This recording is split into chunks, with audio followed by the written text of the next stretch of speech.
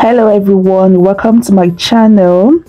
In this video I'm going to show you a very easy way to puree your pumpkin step by step.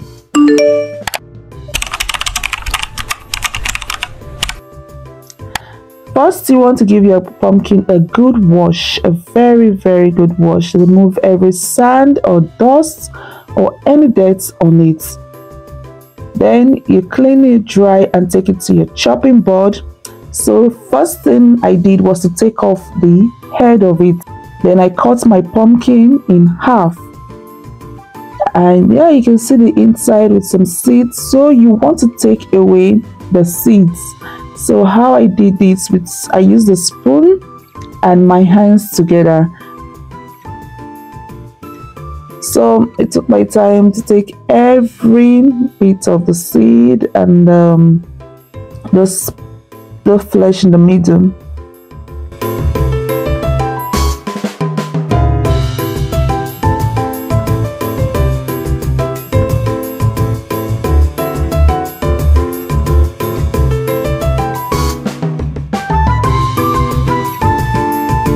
So now that my pumpkin is all clean, the seeds are all gone. And by the way, you could roast the seed and use it for a snack later.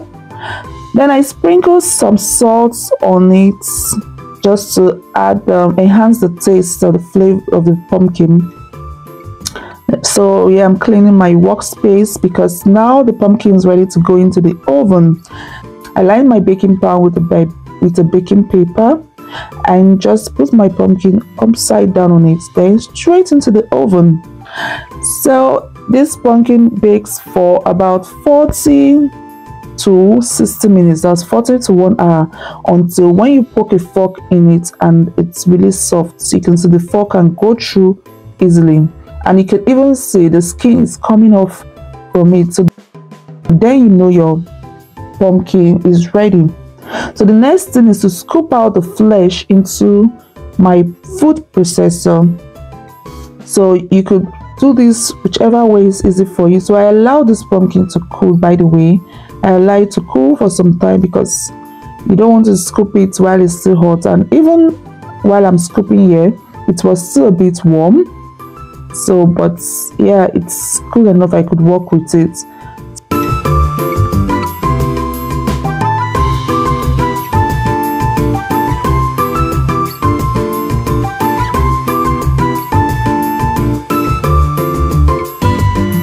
You scoop the flesh off the pumpkin or you take away the peel, whichever way works for you.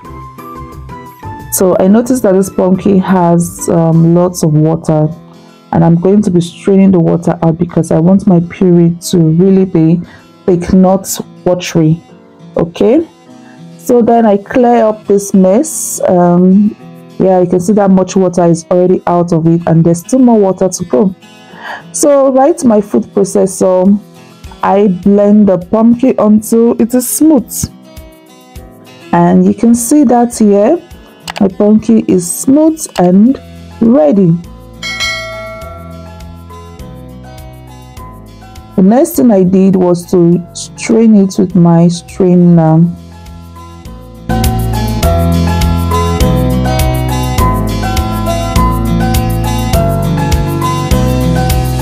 So you want to get out the water from the pumpkin as much as possible. So, and that is the next step. So there's so much water, so I just have to remove as much water as possible. And when I think I've removed enough water, my pumpkin puree is ready. Then I just pour it into a jar. So you can store this pumpkin in an airtight container and store it in your fridge until you are ready to use it.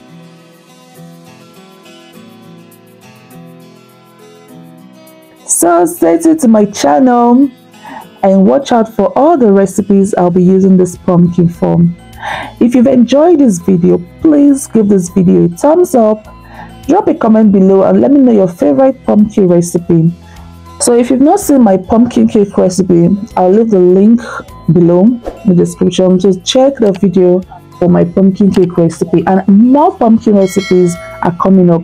So if you haven't subscribed to the channel, please subscribe to the channel. Also, like this video, share this video, and I'll see you in my next video.